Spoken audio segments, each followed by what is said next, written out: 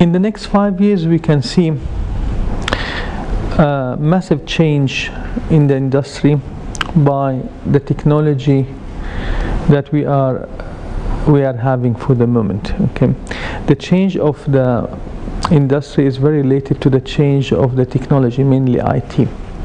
I think we will be having like a lot of virtual reality in our industry. We will have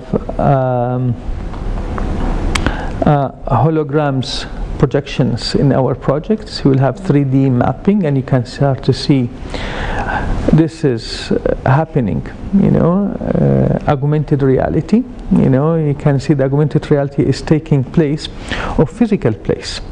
So I think in the 5 years, especially in the sensitive places, we can design it the way we want it, but we will not build it in the traditional way.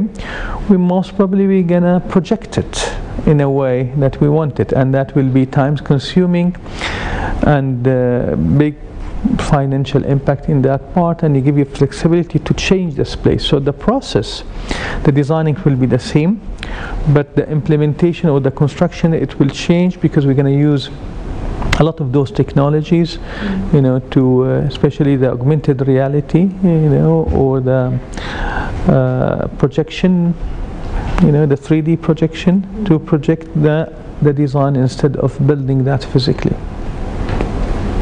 This is having the multiple exhibition together instead of a singular. It will be amazing opportunity for the industry. You know, to have all this professional people in one platform and different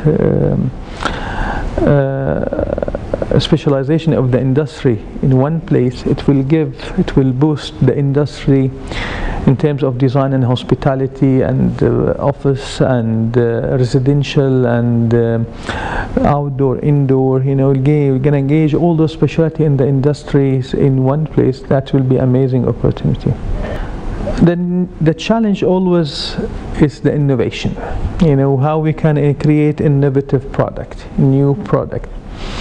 Because you can't always use the same material, although that will be very repetitive, even if you like change it, twist it a little bit. So the innovative product is the challenge, and how we can catch up with the cycle of innovation, especially in the product. You can't be innovative every year for new product, you know. And you see there's a cycle which is always like 3 to 5 years of this innovation of the material, because once you create a new material, natural or none, you know, you need to test it. Testing of the product, it takes long time to make it like be functional, you know, for commercial domestic use and cost effective, because usually innovative products are not very cost effective, you know. It's all like experimental.